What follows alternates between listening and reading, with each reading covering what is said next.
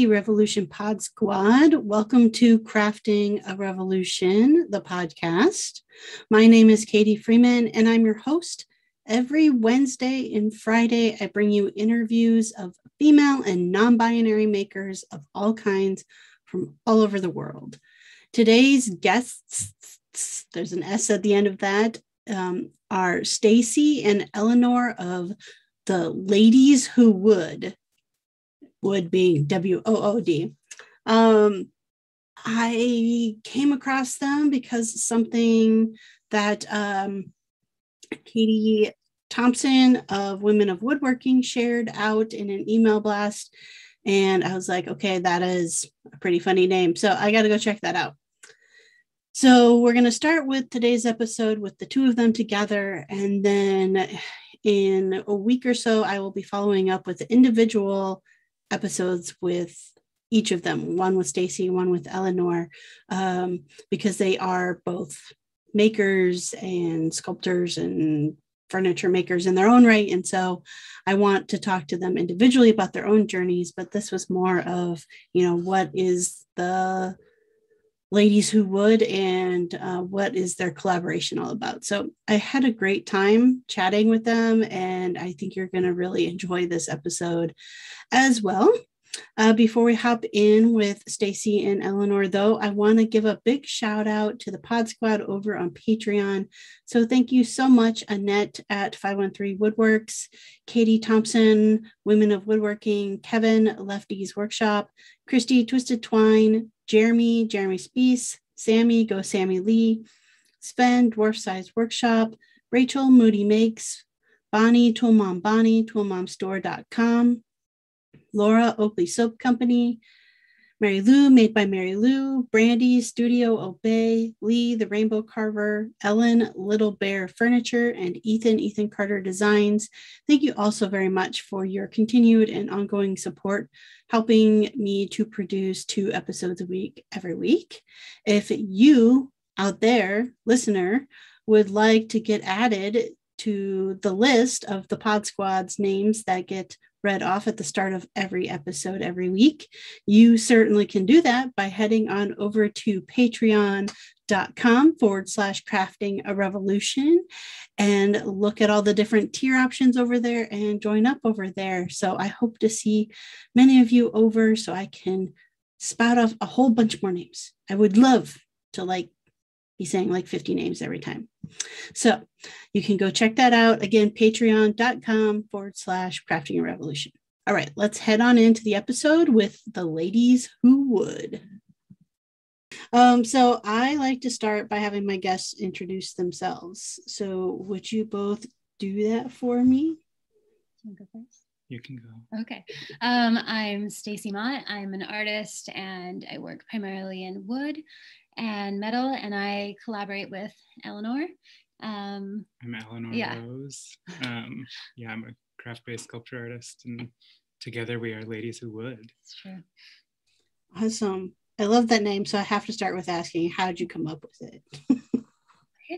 I don't know, we were joking with a friend of ours when we were still in grad school about starting a YouTube channel, because she always hung out in our studio, and I guess we have some banter, I guess. And yeah, we were joking about titles, and I think that just came up naturally. Yeah. It was I think it just started as an inside joke with. Yeah. And then when we decided we were actually going to do this collaboration, because it had been something we'd been discussing for years now, it seemed like the right title. And we also thought it would grow over time, and hope still that it will. So yeah. Awesome. Whereabouts in the country are you guys located at? We are in Indiana, Pennsylvania. Okay. Here, California, Pennsylvania, Washington, Pennsylvania. What else? Edinburgh, Pennsylvania. So the message I'm getting here is Pennsylvania cannot pick their own names for. Yeah, they're big fans of everywhere else. Yeah. I love it. Okay. I can say I've never been there. So what brought you there? We came as resident artists because there is a wood program here, and BA Harrington invited us. And because of COVID, it's usually a semester long thing, but we're here for 2 years, which is awesome. So we're teaching and making our own work. Okay. All right. So again, I'm going to have you both on individually, but I think it would be beneficial to just have an understanding, like, what is your own work, like individually and then collaborative. Yeah, I mean, Eleanor's got more of a side hustle than I do. Our collaborative work is, how would you describe it? I mean, it's sculpture, based it's definitely in not craft. Usable. It's, yeah, we make completely useless furniture that does things you wouldn't expect, I guess, or looks like it's something it's not, or yeah, it's mostly furniture based, but we're branching out more and more. Yeah. Yeah, and then I run my little tool business where I make woodworking tools, and yeah. Making like hand tools, like planes and planes and hammers and mallets and spoke shaves and that kind of thing. Okay. See, I'm having to stop myself. I so want to dive into individual stories. Stop. Okay, so had you both worked together at all before doing this residency? Kind of. I mean, we met, 7 years ago now? Something like that. Yeah, we've been working alongside each other all the time. And I think, like, when we first met, there was just this like kind of cool like maker chemistry, I guess I would call it. I mean, we just talked endlessly about what we could make together if we ever collaborated and the things we were interested in. And we just had, when we were just sharing ideas. Studios the whole time, we've never not had a separate space. Yeah. So, and then, in grad school, we kind of realized more and more that this was something we wanted to do, but that's not, I mean, when you enter grad school as an individual maker, it's not really the right time to say, guess what, I'm part of a duo. So that was the plan when we left, was we immediately start working on this kind of, huge kind of collection of ideas that we'd put together. Yeah. Okay. So where'd you guys go to grad school at? UW-Madison. Okay. I was suspecting, since you said Sylvie was a friend, but I didn't want to completely say that was.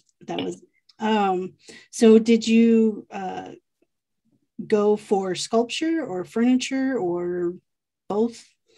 We went for woodworking. Yeah, it's a furniture woodworking program, but it's really open. You can, when you get there, everyone in every department can pretty much do whatever they want.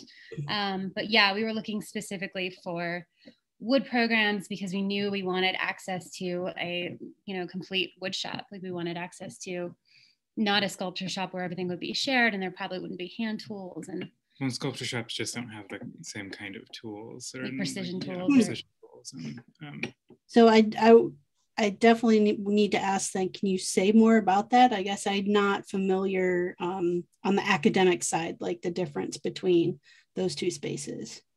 Sculpture shops are tend to be used as you can use 2x4s and wet wood on the joiner, and you can kind of just, it's like kind of free for all a little bit. And it's like, oh, do you want to put foam through your planer? Great. Mm-hmm. Yeah, there's 2 slits and they're definitely out of square, and that's okay. Yeah. That kind of thing. Yeah, and that's fine for when you're working that way, but when you're trying to build furniture, yeah. Yeah, precision is so important in traditional furniture making, and we were pretty sure that's what we wanted to do, and so we thought it was really important to go to a place that could allow us to do that. Yeah, and there aren't that many. Yeah, and UW was one of 5 in the United States. So. Yeah, that also provided full funding, which was something that we were absolutely, that was a deal breaker if we weren't fully funded. So. Mm-hmm. And is that the first place you both met, or do you have? No, we met in San Francisco and we were both living there. Okay.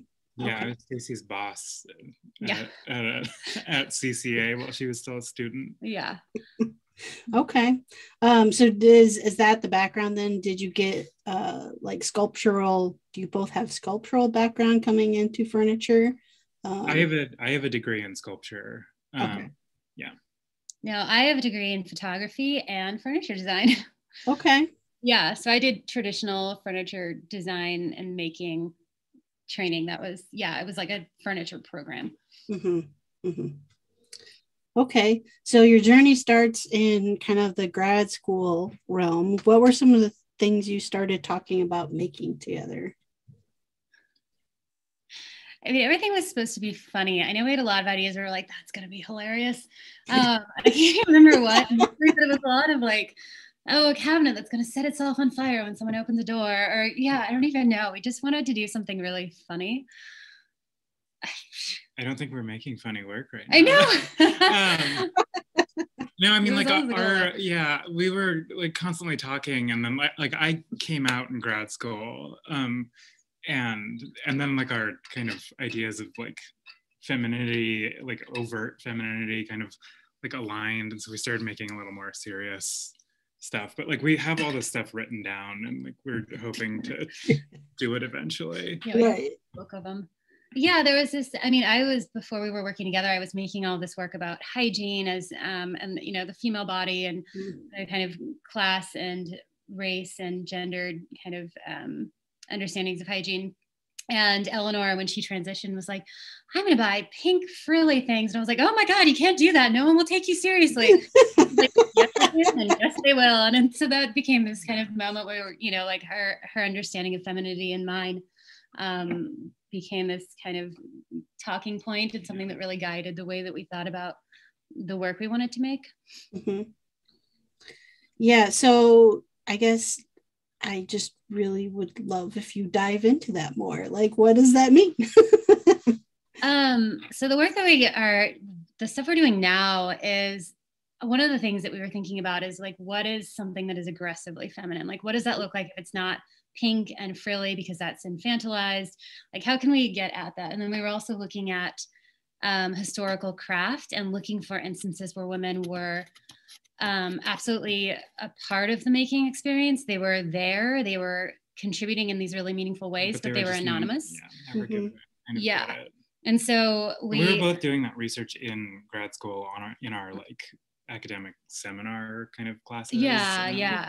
And so then we decided we were going to do this whole series where we were looking at different crafts. We were going to do a textile piece and something with like William Morris wallpaper, but we started with ceramics and then just got really obsessed with it. And so we just keep making pieces in response to Wedgwood ceramics.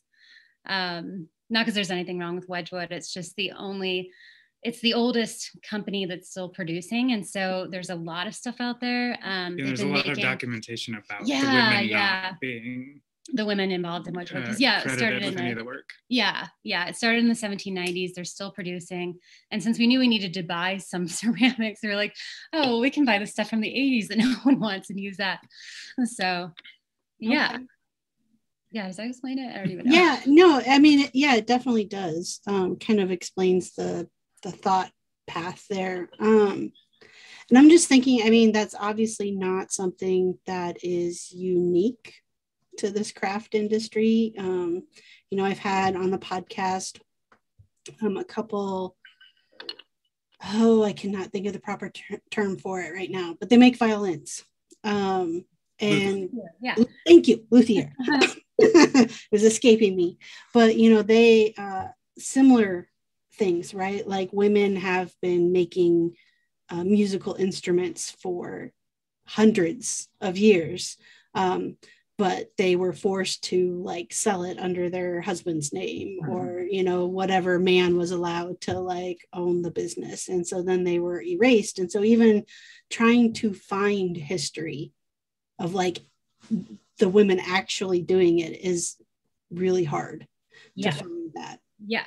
I mean, that's why Wedgwood was such a good choice, because there are so many, PhD theses and, so much academic writing on the history, like the gender history.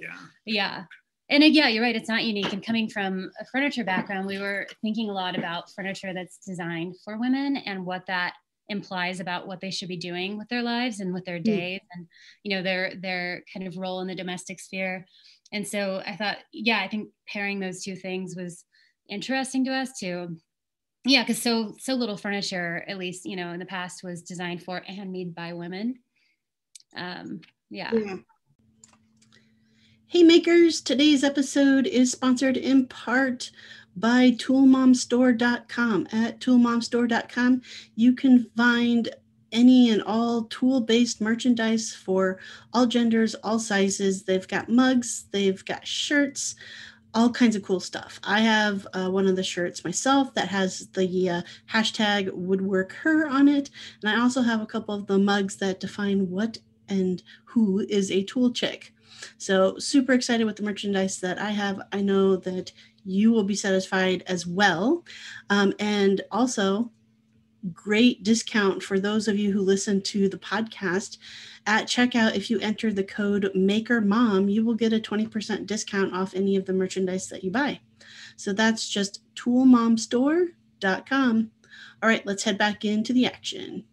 Yeah, that's really, and I heard a fact recently that this idea of women's work being domestic work was actually not even in part of any kind of written history until the Industrial Revolution, where it was like, well, we have to define this because men are defined as going off to work outside of the home. So therefore, if men leave the home, then women have to stay home. And then the devaluing of that labor too begins, and yes. But then it's on this trajectory where it's defined differently. And one of the things we found, the second piece we made was based on these cabinets we found called Bonheur du Jour, which are it translates as daytime delight, which we thought was funny. But then they're for, women of a particular class, like, women with money and probably a lot of time on their hands. But it's a tiny little cabinet where they're supposed to eat their breakfast there and do their hair there and write letters. And basically the only space she's allowed to occupy is this little tiny desk. Which we thought was so amazing. We're like, okay, even a wealthy white, like she's definitely a white woman, is confined to this tiny space within her home to do whatever nonsense she's expected to do.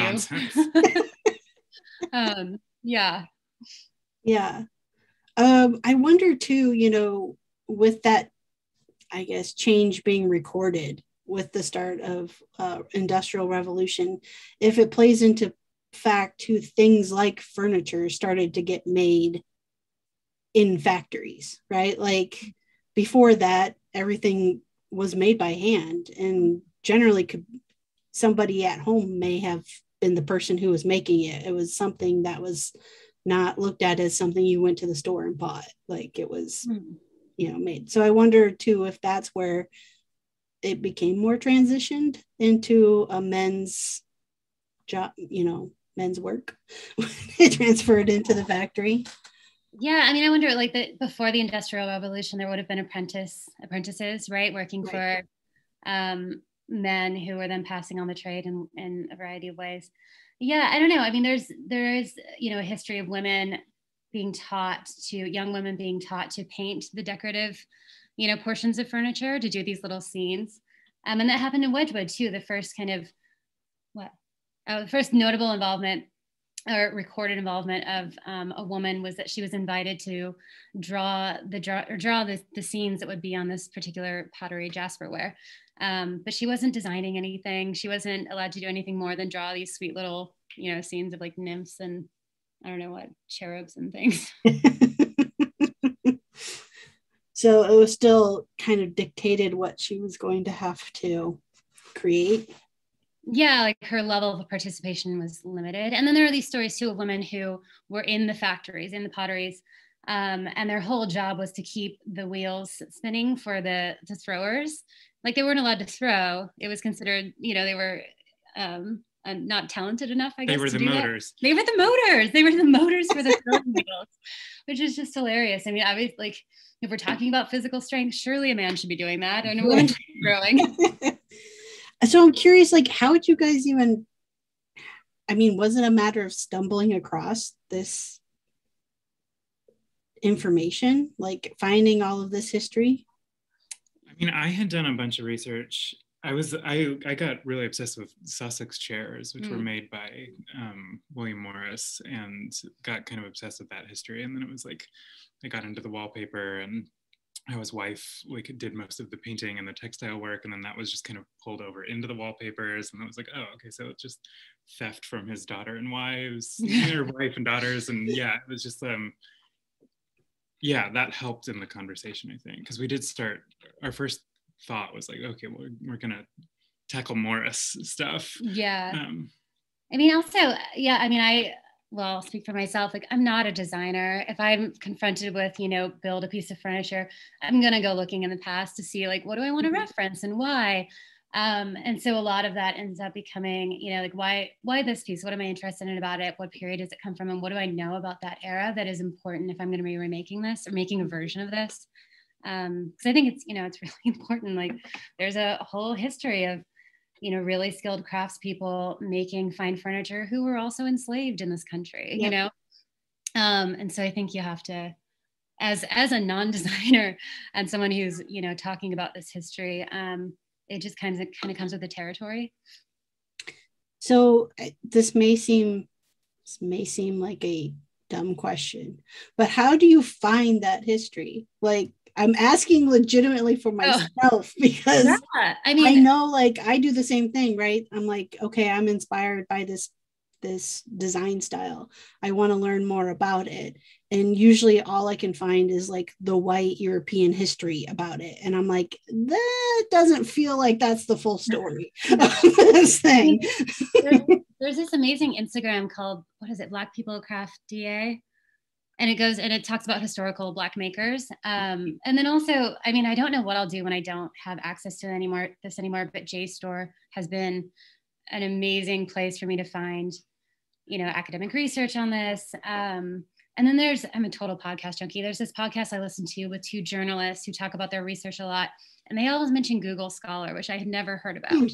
Yeah, I don't have access to JSTOR. I'm gonna have to figure out this Google Scholar thing because it seems to, filter out the clickbait and the whatever, the same thing that you always get.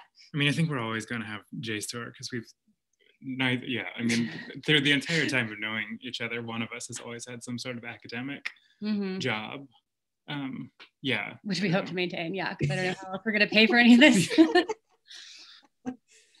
I mean, I think because that's really important, and having especially women of color on the podcast, a lot of times we get into that discussion, women wanting of color being like, I want, if, a lot of the European styles that people continue to use don't have European roots. No, there's so much information. Yeah, they were completely flat out stolen, right, from other ethnicities. And so like trying to, I guess, bring that story forward through their work now, like, right, as being a woman of color who makes. So I think it's super important. And I guess it's sad to me that some of that history has been lost. Yeah, I mean, I think there are a lot of people trying to recover that, like in archives and stuff, like the Milwaukee or Chipstone through the Milwaukee Museum did a really cool exhibition about an enslaved potter. But he was signing his work, and I think that's why there's more known. And there's, what else have we seen that's done a really good job? I mean, there's, what is his name? Robel Owake? Is that his name? Yeah, there's this contemporary maker who, I think he does metalsmithing and carpentry, but he was doing all this work on these chairs that he saw when he was visiting Africa, that a lot of white furniture makers make versions of. And I don't think I didn't know this until I saw his work, that this is a traditional chair. It's an appropriated form, and a lot of people make these little chairs.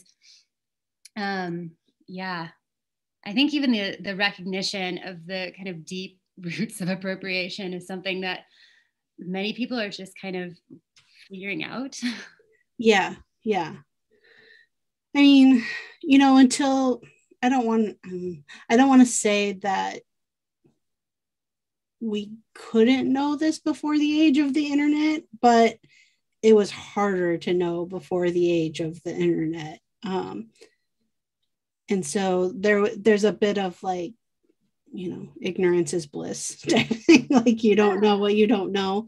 And if even going to school under these things, right, they're still being taught in a scholarly way that these are European designs. So even though you guys have access to some of that research,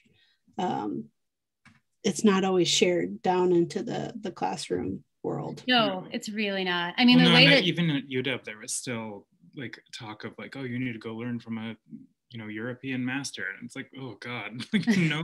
well, and even the art history, the like fun foundation art history classes that everyone has to take are taught from a European lens, and there's very little discussion of appropriation. And it's just, I mean, it would be so easy to teach those classes differently. It would be so easy. But I remember, I mean, when I first went to school, it was the early 2000s, and I was studying anthropology and history. And I remember going to my first archive as a student. It was a labor archive, and being taught, like, this is how you research. You have to go look at old documents, and you have to sift through them. And there are all these rules about what you can handle and how you can handle it. And it's so great. Like, now I can't even imagine with COVID how anyone is doing that kind of research, Right. That JSTOR and all these databases are such a gift. Mm-hmm. Yeah. So I guess I want to follow some of that conversation up with a question. I mean, you both, you say you're teaching. So how do you carry some of that knowledge forward to your students? Well, we have weekly conversations about different artists that we've put together for them to look at. And we're trying really hard to make sure that they are a really diverse group and that they're making work that I think broadens the conversation that we can have with them. That like, what do you think that this is about? And if it's about imperialism, do you understand what that means? And well, yeah, every semester we warn people about appropriation and try to like right at the start, and because that's, I think, something that is instantly done by young people, young artists who don't know. Trying to figure out, yeah. Yeah, even, I mean, we just had the conversation on Wednesday with our class about why there is so little diversity in woodworking. We're like, why do you think that is? And they, of course, had no idea. And so we had to talk about, we talked about that. And well, and here we are, two white ladies talking about it. Yeah.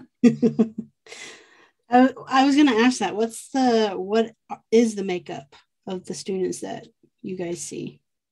I mean, it's a really diverse campus, but our students this semester are mostly white. It's the woodworking. People are not, I think it's, like the legacy of woodworking, of, the old white dude and the his garage. And I think it's still, well, it's just not it's yet to be redefined as something for everyone, or even fun or even interesting, through a queer lens. You don't want to really go into that kind of space, or like you don't feel safe in that space, so you're not even going to look or sign up for the class. Although we do have a lot of queer students, which is nice.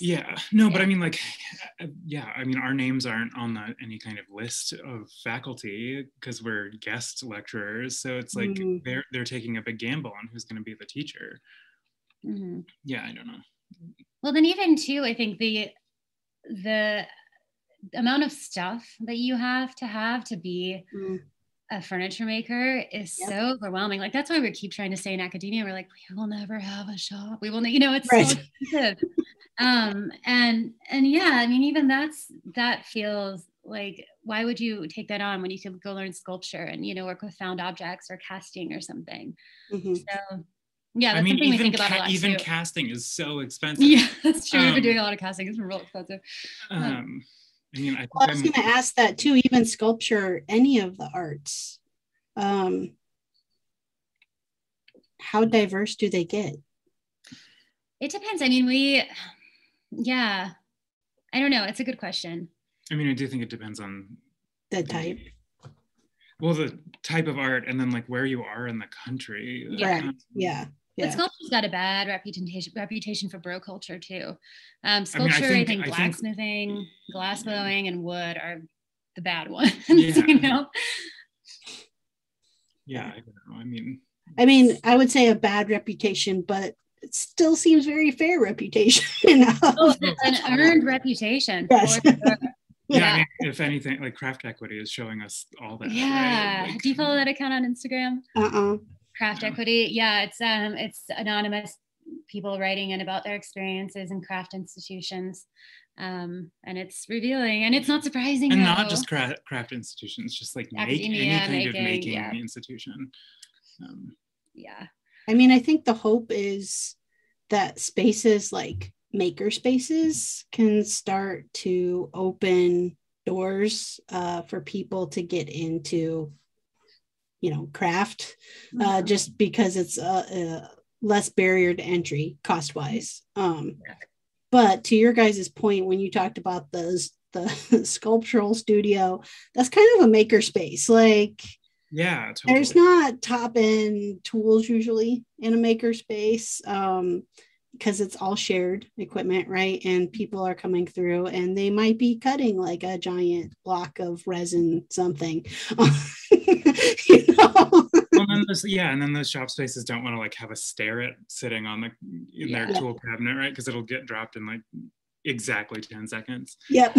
Exactly. We realized too is like teaching here and realizing, and also learning more and more about the kind of barriers to entry, the financial barriers to entry in this field, has made us realize that, it's the I don't know, implication that you need this really expensive and varied tool set to do these things is so pretentious. Like, can we teach with box cutters instead of like, really expensive Japanese knives? Yeah, we can do that. Like there's a lot of substitution that can go on. And yeah. Well, and I'm starting to teach refurbishing classes through Woo. And I think that's kind of like, that's how I've maintained a really large collection of hand tools for pretty cheap, is just knowing how to like fix something up that's so ruined, or like quote unquote ruined, or like it seems unredeemable, steampunk decor to most people. Hey Pod Squad, today's episode is brought to you in part by the Empowered Makers Online Festival. What is that, you may be asking yourself? Well, the Empowered Makers Online Festival is a totally free, I'm going to pause there, totally free DIY party designed to inspire, empower, and educate so that you can stop that Pinterest scroll and be the powerhouse DIYing woman that you're totally capable of being. During this 4-day online event, you'll hear exclusive presentations from 12 incredible women DIYers and craftswomen, covering topics like beginner electrical work, how to flip furniture, making time for DIY, and so much more. If you're ready to stop just dreaming about DIY and start taking some big freaking action, join us over there from September 27th through 30th for the Empowered Makers Online Festival. Can't wait to see what you create after attending the event. You can register by going to empoweredmakers.com/revolution. So again, that is empoweredmakers.com/revolution. So free event, check. 12 incredible women sharing, dropping knowledge bombs or sharing their stories, check. Awesome funness, getting to meet more people in this space and make new friends, check. So go check it out, empoweredmakers.com/revolution. And I can tell you that I am one of the 12 women who will be doing a presentation for this. And I share my story and talk about how to get past the fear of failure so you can get started on your projects.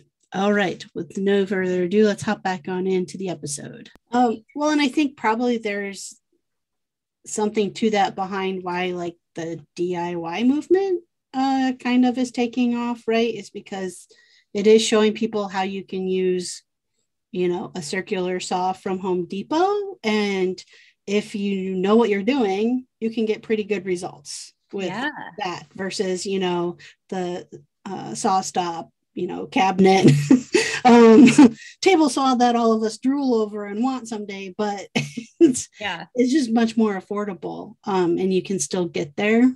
Mm-hmm. Yeah. So I think that there's something to that. And I find this, I guess, I wouldn't say it's a battle, but it feels like it sometimes through the podcast when I get somebody on from academia versus somebody from DIY and their thoughts about it, right? I see the benefit of both. I think the academia path teaches a person to really look inward and really think through about design and why you're doing something. And I think there's benefit in that. Absolutely. The DIY side though, I think can teach you the skills faster. Mm-hmm. Yeah. 100%. I mean, there's also like I think there's this preciousness around protecting traditional craft. Like if it's not made in a particular way, we can't celebrate it as traditional craft, you know? Mm-hmm. And I also, when I finished my program, like I chose photography and furniture because I was like, okay, I don't think that I will make it as an artist. And these are really practical things that I'm learning. And then I got out and I was like, I don't know how to do anything practical with this skill, you know, like photography, fine. But furniture, I was like, what? I can't do anything with this. Like I can't go be a carpenter. Well, I mean, you can't do anything because you can't afford the tools. Well, that like, and also like, what am I it was a funny realization. I was like, oh, okay. Yeah. Without the means to do this, I am useless again. And I also didn't know how academia world, right? I mean, yeah. I'm really good at reflecting on my thoughts, but and my ideas, but yeah, I can't do anything with them. Yeah. I mean, I think that's it wasn't Sylvie. I'm trying to think of who it was, but that I had on recently that said a lot of times when you're in grad school, like in some type of art program, your professors are preaching to you the track to go is to become like a tenured professor in art. And she's like, but how ridiculous is that? Because there's how many of us students year after year, and how many tenured positions are there? Even if you add up all of the colleges, you know, universities across the entire state. So it would be nice if there was a little bit more taught of like, what can you do with this? Yeah. What else? Like, what can you do with this that's gonna like feed you after you graduate? You know, I think that's certainly not sculpture. Yeah, I know there's this funny, like people I think often think that that people become professors because they don't know how to make or they're not making successfully, and it's like no matter how successful unless you're a blue chip artist, which is, you know, vanishingly rare, everyone has to have a job to do this, and that's not a designation of a lack of success. It's just the reality of being a maker. Yeah, exactly. I mean, and that's again why I find, you know, a lot of people I have on who may come from the DIY world, that is because they have found that they can make an actual living off of content creation. Like that is their job. And they just so happen to also get to do this thing that they love making in order to make the content around that. Yeah. You know, is that the new rare dream though? Like is that the new rare dream? The idea that everyone could do it, and then it's like very few people actually make the content that, you know, that resonates. Yeah, that works. Yeah, I think it is the new dream. I mean, and I think I'm one of the people on the end going, after 5 years, I think I've called it quits. Don't do it. This is we keep talking about how there's a need for like a queer, like female approach to podcasting and craft, you know, and we're like, we should do it. We should just do it. And then we got your invite and we're like, oh my God, she's doing it. Wait, we know how many people she's interviewing. Oh my God. Yeah. Yeah. It's a small niche though. You know, once you niche down to that, like queer woodworker, you've kind of gotten out of I mean, it's cool though, like there's so many like straight white men doing woodworking podcasts. It's like I just can't listen to it anymore. Like I know. Yeah. Well, there's also so many brilliant women doing really cool work. There's so many, you know, and like we know all the people in academia because it's a small world and everyone knows each other. And like there's rarely a bridge between this community and the DIY community or the crafting community who's not trying to make art. And there really should be. Yeah. I mean, I guess that's the broader message of what I try to get out with the podcast is just no matter what path you get to making empowers you to do so many things. And that's a shareable empowerment too. Which is really exactly. But I think it comes down to no matter where, we've all been socialized, specifically as women, to think that there's only 2 seats at the table of 10 for us. And so, you know, the fine furniture maker and the DIYer have to duke it out because there's only so many chairs at the table. Instead of all make chairs, that's the thing. Exactly. Instead of realizing, wait, we can make more tables and more chairs. Yeah. Like that is a skill set we own. You know, and I am just as guilty of finding myself sometimes in that mindset of like, oh, I'm competing against this person instead of like, nope, we can both exist and both do well and be successful. Nobody's saying that spot's there's only one spot. Mm-hmm. Are most of your guys' students male still? No, which is great. Yeah. Our sculpture class last semester was all women, which was really fun. I think they made work that they just wouldn't have if there had been even one dude in the room. It felt like a really, really safe space last semester. Yeah. Then we have 3 men in our class this semester. Out of they 14, seem cool. Out of 14, though, so it's not like, overwhelming. No. Since you said that your names aren't like on the list, do you think the word has gotten out about like it's you two who are teaching these classes? I don't know. I think we might be a hit in the interior design department. Like we've had a bunch of interior design students who have come through our classes at this point that we'd really jived with. And so, yeah, I don't know. Well, we'll see. We have an advanced class next semester that, it's only students who have taken the intro class can take. So we'll see if they all come back to us. That to me makes complete logical sense though. And it makes complete logical sense that you're getting industrial or interior design students, because I've heard stories from people on this podcast being an interior design major, going to a woodworking class, and the male teacher basically, just dismissing their ideas as nothing because they're just some foo-foo, design major. So I can imagine that they probably just by you being gendered female feel comfortable walking into a space with the two of you. Yeah, we hope so. That's the goal. Yeah. So I definitely don't want to get anybody in trouble, but I'm curious with your experience of teaching and then working with male teachers and how they teach. Yeah. I've had male teachers be abusive kind of towards me as a trans woman, and but then I've also I'm usually the go-to for gender questioning or gender fluid or non-binary students, and they will come and be like, such and such professor is not gendering me right, such and such professor is using my dead name, or it's and I think the problem is mostly it's 70-year-old white men who don't understand that they need to keep educating themselves. And I think Stacy and I in the last 2 years were okay, we absolutely still need to educate ourselves, and we're not 70. Right. Right. Yeah. We don't have the wisdom of old age yet. Yeah, no, but that's one of the beauties of this collaboration, is that we can we keep each other informed and on our toes, and we read different things, and the algorithms are sending us each different articles to read, and it's just it's nice to have a sounding board and someone else who's maybe saw something that you didn't. And I don't know, I think that's one of the huge benefits. If you didn't have this wonderful collaboration between each other, would you feel lonely in that space? Yes.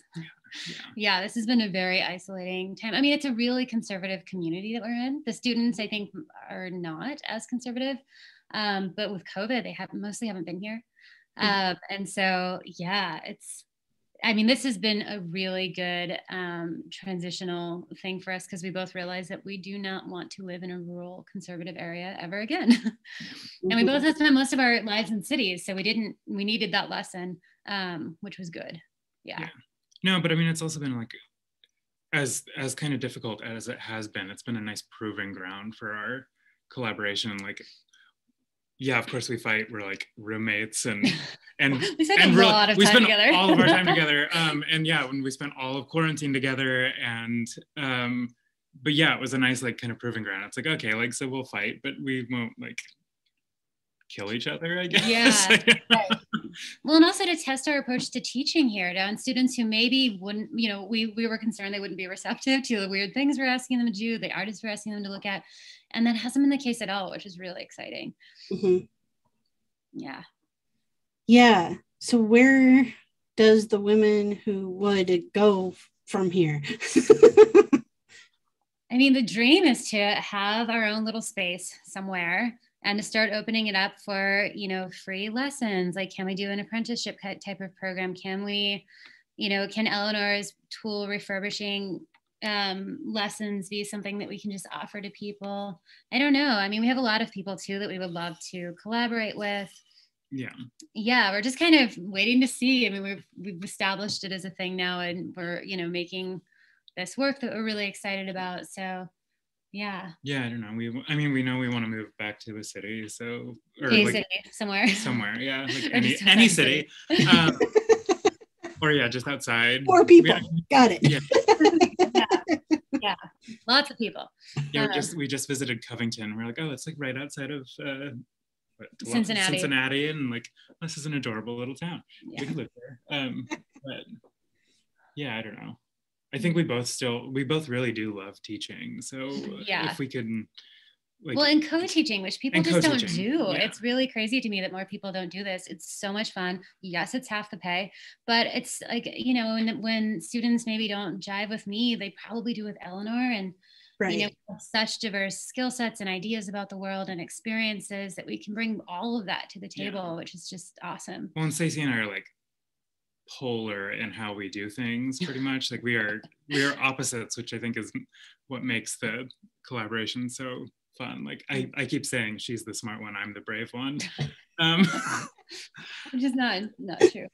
Not that neither of us have those other qualities, but like Stacy's definitely more book learned than I am, and I'm like, I don't know, let's cut the chair in half and then like run to the bandsaw. I don't know. Have you guys considered getting into the world of virtual classes so that no matter where you're at in the located, you can always provide those classes? I've taught one so far. I have another one in a month.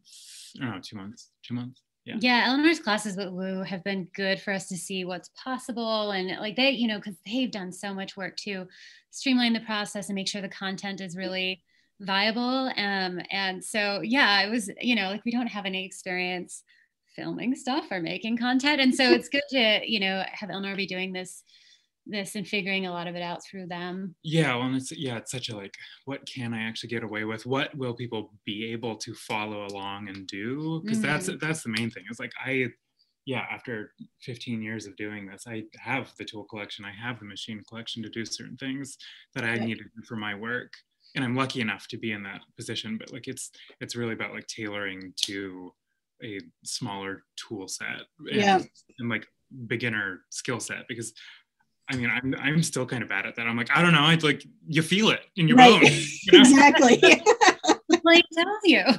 Yeah. You can't hear that? It's sick. The table saw is sick. Eleanor is a whiz at machines. It's really disturbing. Yeah, I tend to understand machines more than I understand human beings. To them. I need you to come visit my shop then and take care of all of my equipment. Too. I love that. No, it's great. This is the collaborator you need. Hey makers. So today's podcast episode is sponsored in part by Alicia Van Osdal, who is the owner of Basil Blue Design Company. Alicia is a maker of all things, really. Her focus is on beautiful craftsmanship through woodworking, repurposing, refinishing, art, and sculpture. Her background includes 30 years of graphic design, logos, and branding. If you have an idea or concept and need a creative solution or graphic design, you can email Alicia directly at Alicia, and that is ALICIA @basilblue.com. Or you can visit her website at www.basilblue.com. And fun fact, Alicia actually designed the logo for Crafting Revolution. So that is an example of the impeccable work you can expect if that is something you are in the market for. So be sure to look up Alicia again at her website, basilblue.com. All right, let's get back into the action. I mean, because I just started doing virtual classes through Teachable, so they're, you know, always available, always up for sale. My first one, I probably shouldn't count it out yet, but, you know, very low sales, but still, it was that same thing. I started with finishing because I figured that was like an easier transferable skill, and not one, surprisingly enough, that a lot of people talk about, and especially not outside of just your like lacquer and poly and oil. And it's like, oh no, we can do so many other things with finish. Yeah. So I started there, and then I'm in the works of working on my intro to power carving one. And it's the same thing though, of like, my fear is like with the power carving one, I'm like, but you have to buy tools. Like, you have to be able to afford a certain level of tools for this class to even make sense. Like, but the benefit there is people can buy the class even if they don't have the tools yet. And then the class can usually be a cost of like, it wasn't too bad, that they can decide, is this really something they think they would be interested in before they buy the tool. And then it's always available for them to like go back through it. But yeah, I totally could see your plane restoration thing being a big, I would take that class, because I've inherited quite a few planes from my father-in-law who's passed away quite a few years ago. And you know, my mother-in-law is still like, well, you're the woodworker, you need to have all of these things. And it's like, that's great, but I have no idea how to restore them. So they're sitting in a box, not getting used, you know, and it just makes me feel sad. Yeah, I mean, there's plenty of tools in the world. We don't need to be buying, and this is like coming from a tool maker who's like, buy my tools. But yeah, I mean, there's no need to like go out and buy like Veritas planes. Like, you don't need every Veritas plane. Like, you can find all of those things that are, you know, 100-something years old, and they're still just as good. Well, Eleanor's also really good at finding things on eBay for very cheap. That look like they can't be repaired, and that she knows what to look for. So like, even sharing that knowledge so people don't, you know, get scammed or buy stuff that can't be salvaged. Yeah, it's super cool. Yeah, been working on that one for a while. Yeah. I will say though, when Lee Valley comes out with their like mini planes, I have to buy every new mini plane. Oh my God, I'm obsessed with tiny tools. I have all the Veritas tiny tools. They're so good. Yeah, I mean, I will admit that. I love tiny tools. I'm like, because they're just so cute, you know? Yeah. Well, and they can get inside little Stacy spaces. actually uses them. I actually use them. I do too. I love making cabinets. I love making things with little tiny pieces that fit together. So like, yeah, tiny tools are my jam. Exactly. Well, yeah, it was so nice to bring those down for an install, because it was like, we're probably not going to have to do anything crazy, but like, we didn't have to pack up a whole tool cabinet. Yeah. Yeah. And tiny tools are new too. It's how you can't really find those on eBay. Yeah. Yes. Yeah, I know. When they come out with new ones, and my wife's like, "Why do you need?" I'm like, because they're cute. Number one. Number two, I do use them on occasion for that like one special area that you can't get into with a bigger tool. Like, it's perfect. Yeah. Like, you can like, Stacy eventually could like build a little shop for our cats. And, they deserve it. It's true. I love it. So how long have you guys been the ladies who would on Instagram? Because it didn't seem like it's been that long. About a year. Has it? A year, 9 months? Yeah, I mean, I think we started the account when we got here. Yeah. So it's been about a year. I mean, we're like, and now just like, 15 months out of grad school at this point. Yeah. And so. And it was really just a test. We're like, I don't know if this is a thing, if anybody's going to be interested. I mean, we knew we wanted to work together. Like, we spent enough time talking about that, but we were like, do we need a brand? Is that a thing? I don't know. Let's do it and see what happens. And then we just thought it was funny, and we were like, okay, if we ever made like merch, we could do some, well, I can't draw, I'm terrible at that, but Eleanor can draw. So we were thinking about, you know, funny like Victorian ladies with hand, power tools or whatever. Poster? Oh yeah, I'm gonna make this one. Oh, these are falling. So this one is inspired by the old Maxi Pad commercials that say nice. Wings. I love it. Yeah, I don't know. It was also like when we first got here and we didn't really have shop access yet or anything. It was a good way for us to waste time, I guess. It was productive. Yeah, we had all these plans to go to Philly for Pride and like have little ladies who wood pins and spread the word. Or Furniture Society before it was canceled again. Yeah. So I don't know. We're still like our closest friend from grad school is a painter, and we keep being like, come out and work with us. She's just like, no, I have my life in Milwaukee and it's great. And we're like, no, come to our tiny little town with nobody here and hang out with us. I mean, I think we're really open to collaborators, especially because we know we work well together. We can work well with other people. And well, we just get so much out of it. Yeah. And you don't have to be someone who can do everything if you're willing to work with people who inspire you. Yeah. Well, and I think we've realized that we're not like, we both specialize quite a bit. We specialize in different things. Lot, and we're not masters of one trade by any. Is there a line of work like that you're planning to start tackling next? You're going after kind of these thoughts of erased femininity type thing. Is that that's something that will continue. Like we're still trying to work out the wallpaper piece because it's just so complicated, and at this point, as it exists in our minds, it's just a beast. It's too big. Well, we don't want to move with it. We want to be like settled because we know we're moving in a year. But no, we were thinking about this whole daytime delight idea and the way that women's time is considered to be kind of flippantly used, and so we're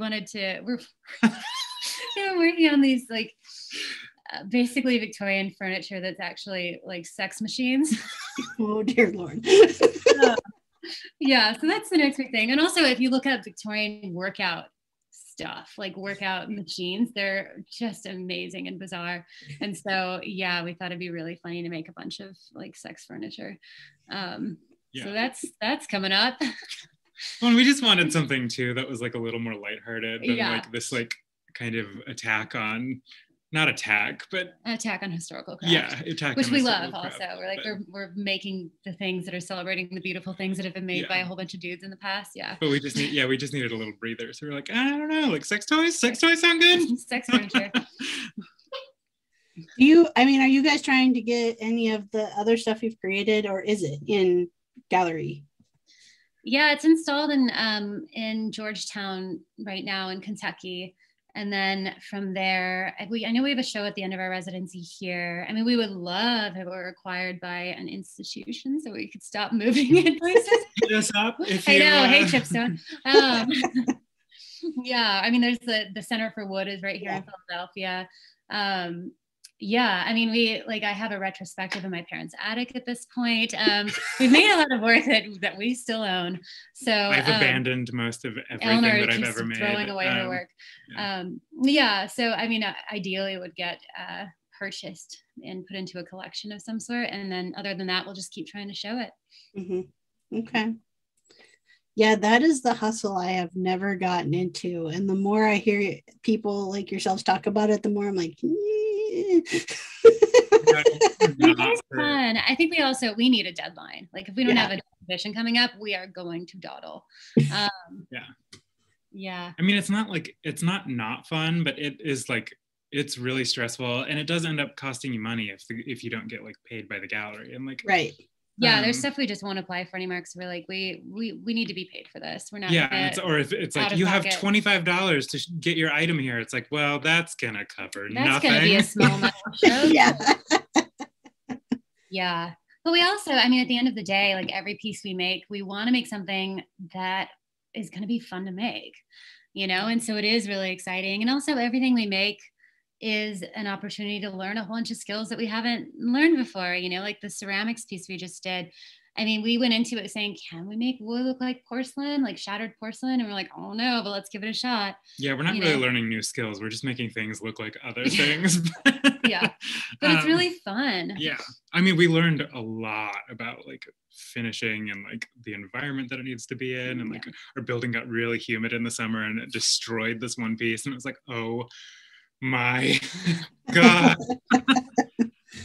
Yeah, I was gonna say, like, I mean, do you use your collaborative work to try to push some of your own skill sets, or push kind of, to doing something brand new? Yeah, totally. I mean, that's the thing, like as much time we've spent like in academia studying this stuff, there's so much we don't know. There's I look at all the things that other people are making and I'm like, how did they do that? We're teaching carving right now and both of us are like, are we qualified to teach this?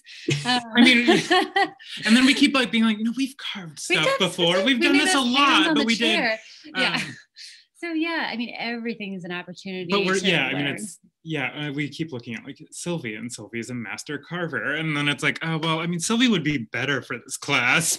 Right, but I mean, looking at Sylvie's stuff, it's like, no, I mean, granted, I don't do hand carving, I do power carving, so it is a bit different, but still, I look at her stuff and I'm like, yeah, I can't.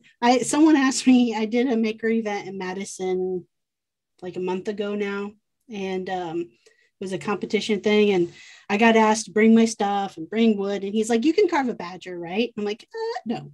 That's not. Wait, what's the badger even look like? Is that just something in your head all the time? For Wisconsinites, I would accidentally make a beaver, I'm sure of it. Yeah. But I'm like, I don't do realistic things. Just go to my Instagram page. I'm like, it's just like blobs with like texture on it. That's what I do. That's what I'm good at making. But yeah, I don't. Sylvie's stuff blows me away every time I see a new piece she's done. It just blows me away. She's so good at what she does. Yeah. There's also, I mean, when I finished undergrad and we were talking about like, is it grad school next, or even halfway through grad school, we were still talking about how like we just didn't have the skills to do what we wanted to do, and should we like take out loans and go to North Bennett Street? Should we try to go back to California to go to the Krenov School? And now we finally realized that we have enough to figure things out, and that's all you need. Like everything you make is an opportunity to figure more stuff out. Exactly. Yeah. I think that's a huge lesson to finally learn and like pick up on. It took me a long time too. It was like I lost space access to a school shop, and then I'm like, but I only have these like hand power tools. I can't make anything with these. Like there's no joiner, there's no planer, there's no all of the things I had been used to, and it took a while for me to come around and realize, no, once you understand like order of operations and the general gist of like, well, why are you using a joiner? Because you're trying to get the edge and face like flat and square to each other, right? So it's like, what else can I use to do that? Like, once you start figuring that out, that to me is where that empowerment comes, because it's like, oh, I don't have to know how to use that specific tool or thingamabob. I just have to have the idea of like what it's supposed to do. Mm-hmm. Yeah. Well, and it's so easy to get up in your own head when you see some of the things that other people can make, but it's like they started somewhere too. Everyone is skill building all the time. That's the problem with like our kind of curated Instagram society, right? Especially in like now when a lot of us are still like not going out in public. It's like, oh, there's just like not enough imperfection shown anymore. Or failures. Or failure, yeah. Yeah, and then you realize that like, oh no, like people screw things up all the time. That is the other thing I tell people who are just getting started is I tell them, no matter what, I will guarantee you will F something up on a project. Every single time. He said the master craftsmen are just better at hiding their mistake. That is all that it boils down to. Everybody, it's woodworking. You're going to mess something up. No project goes perfect every time. Yeah. True. All right. Ladies, we are at the end of our time together. So I want to give you a chance to let people know how they should find you, where they should find you, and follow along with you. Yeah, we're putting together a website, so coming soon. we use Instagram mostly to communicate with the outside world. So that's at Ladies Who Would. I am at at off_artisan. And then I'm at stacy.motte.art. Okay. We post different things across all 3 accounts. So yeah. Follow them all. Follow them all. Got it. A lot of cats on Stacy's. We have a cat. Oh my God, online. Do you want to know our cat account? I'm sure people know. There is one, but I won't. When I talk with just you, Stacy, you can let us know about that. Okay. We'll find my cat account. So will it make you sad to learn that I made this podcast closet to make sure my cats cannot bother me during a podcast anymore? My favorite thing about Zoom is pet interventions. I love it. I've got one who plays fetch, and so he continuously brings me something during a podcast, and I'm constantly like bending down. Yeah. Good boy. Okay. Anyways, thank you both for joining me today. I really enjoyed our conversation. Yeah, us too. Thanks we so were much nervous. This is great. Thanks so much for having us. Yeah. Okay, so again, that was Stacy and Eleanor of The Lady Who Would. The ladies who would. Sorry. If you enjoyed this week's episode, please make sure to like, comment, subscribe, especially on Apple iTunes, Spotify, Google Play, and anywhere else you get your podcasts. Make sure to share with friends. Just a reminder, I have that goal out there of trying to hit 10,000 downloads in a month. And the only way I'm going to get there is with your help, Revolution Pod Squad. Truly, I need your help to get there. And would greatly appreciate it. Hitting a number like that would just open a lot more doors. Plus, just think, 10,000 downloads in a month means 10,000 people are listening to episodes and getting to hear the stories of these fabulous makers. And that to me is a dream come true, is just getting all of these stories out there, because I hold each one precious to me. I really, truly do, and feel humbled and honored that all of these women and non-binary folks have chosen to share their story with me and then therefore share them with you. Make sure you're following along with the podcast over on Instagram at Crafting a Revolution. That's where like all the links are held, so you can get to show notes and watch it on YouTube and listen to it and all that fun stuff. So go check that out over there. When I am not doing podcast episodes, you can find me designing and making furniture and other home decor at freemanfurnishings.com and at Freeman Furnishings pretty much across all of the social media. I am active most frequently on Instagram and TikTok at Freeman Furnishings. So come on over, say hi, laugh at my hijinks, and let's just have a good time. All right, it is Friday. We are heading into the weekend on a very high note, I think, with the Ladies Who Would. And as always, let's go craft a revolution. She, her, them, they got something they want to say. Solution for the toxic masculinity's pollution.